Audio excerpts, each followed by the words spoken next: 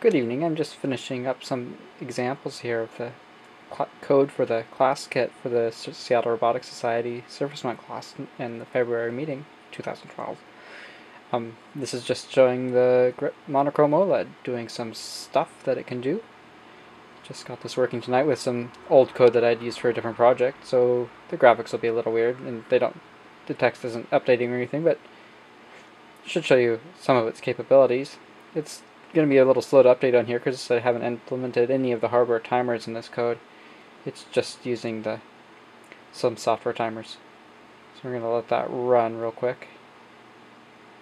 So you can see there the 16 shades of gray make some pretty detailed looking images, and of course the Seattle Robotics logo. While that comes in, we can try to focus in here on that so you can see what it can do. Oh, that's it fading out. Well, while we're at the zoom, we can show you what some text looks like. Obviously my timer's not running, so the clock's not running, and my analog to digital is goofy and not reading anything, and a lot of stuff in there that just doesn't do anything. Let's go ahead and restart that so we can look at that image.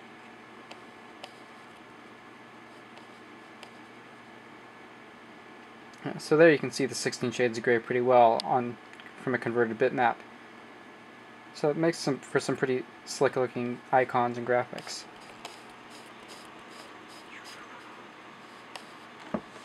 Get back far enough. I'm using a kind of a weird lens here on this camera for video,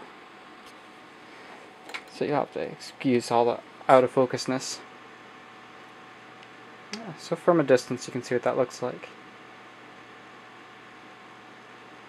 Again, this is 128 by 64 pixels, 4 bits per pixel. So it allows you to write 2 pixels per byte on the SPI bus. And just in case you want to see some more of the board, we can stand up here and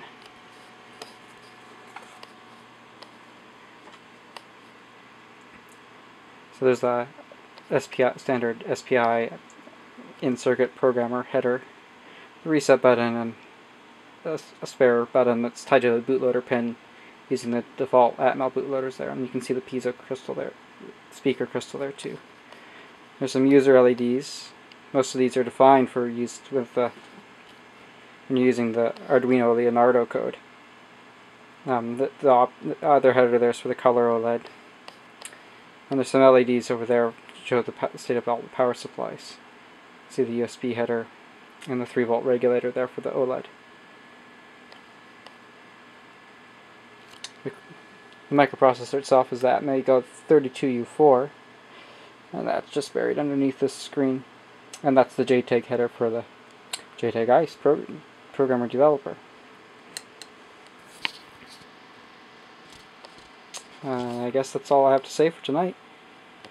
Hopefully we'll get some kits and have a lot of people know solder. I should say that this is a 18 pin, half-millimeter pitch connector, but if you come to the class in February, you should be able to learn how to solder this without a problem.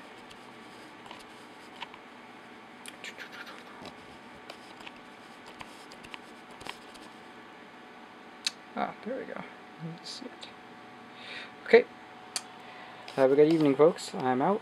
And on to the next thing to get working.